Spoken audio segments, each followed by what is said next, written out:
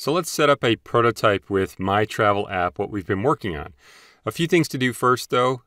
Go ahead and press Shift 1 so you can zoom to fit, and then press Control G so you can hide the layout grids. On the right over here, you're going to see we have the prototype tab. Click on that, and you'll see the prototype panel. Now we have a background color, which is actually the color behind in the browser window when we preview this, so you can make it look something different, maybe match something you're going for. We also have origin. Origin is the first screen or frame, we'll call it because it's Figma, that users will see. So if you have a really large app, for instance, and you have a billion different screens out here, maybe you want to show somebody a particular part of the process. You could go in and say, make the origin that screen like login home, and that's where the prototype would start from. Now make sure it's home because this is a simple app.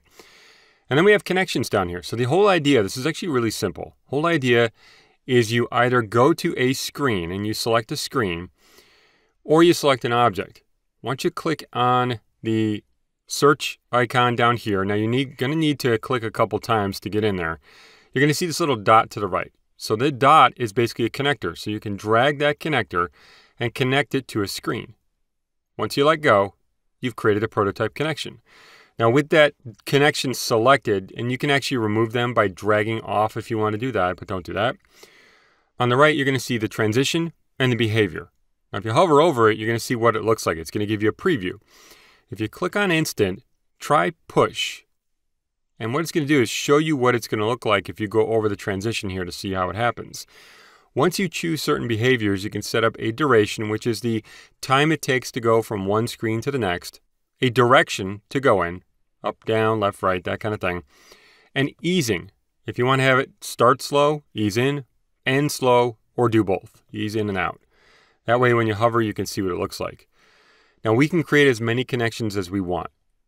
So why don't you come to login home here, click on the whole screen on the frame itself, grab that little circle, and connect to the next frame. Once again, we can set up connections. You can try different things. Now we can also remove connections if we want to do that, but we want to try this out. So to try out your prototype, click on Present. Should open in a separate browser window here, usually. It's going to show you the background, which was chosen as black to start with, and it'll start on the screen that you had selected content on. So come down here, you can see the arrows. We can go between screens. Click the previous arrow to go to the first one. And if you come out here and just click in there somewhere, you can see where the hotspots are. So we can see it way down there. Click on that, and it should show you what you got.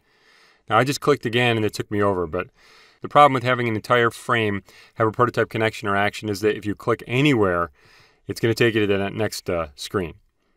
Now in the upper right here, you're going to see that we have share prototype. If you click on that, it's going to allow you to share this prototype with other people. And we're going to talk a little bit about sharing later on, so I'll get rid of that. Okay, close this up, come back, and we've got ourselves a starting prototype. Now go ahead and press the minus key. And what we're going to do is just show you something really quick here. I'm going to use my space bar and move up.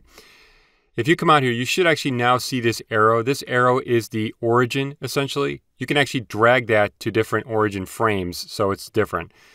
I didn't see that before, but now I see it.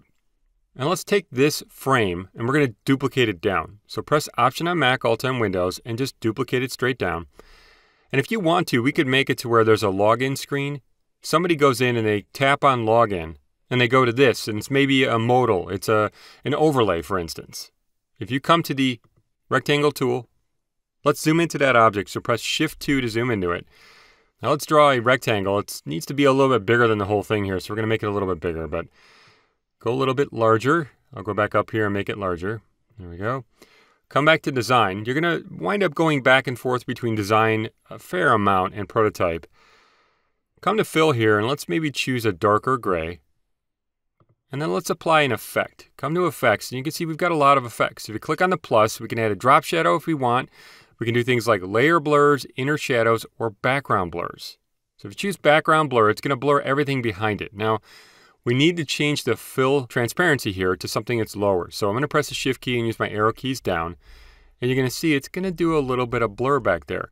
Now, how much blur depends on our effect settings. So if you click on this little icon here to the left of background blur, you can change the blur amount. So we can make it more blurry, less blurry, that kind of thing. And that way, we're just simply setting up an overlay. And if I zoom out a little bit, We can make it to where if somebody taps login, they come here and it's an instant transition. So anyway, that gives us an idea of some of the things that we can do as far as prototyping are concerned to be able to share and create things. Next, we're going to start to take a look at working with teams in Figma.